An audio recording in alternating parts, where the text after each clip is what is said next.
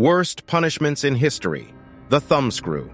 The thumbscrew was commonly used during the medieval and early modern periods. It was one of many tools and methods employed by torturers and executioners to exert control, instill fear, and extract information. When the thumbscrew was employed as a method of torture, the victim's thumb or finger would be placed between the two metal plates. The torturer would then slowly turn the screw, gradually tightening it. As the screw turned, the plates would close in on the digit, exerting increasing pressure. As the thumbscrew tightened, it caused intense pain and suffering. The pressure applied by the device led to broken bones, crushed flesh, and severe damage to the thumb or finger.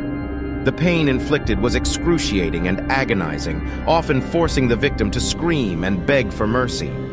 The anticipation of the pain and the sight of the device alone were often enough to induce fear and compliance in the victim.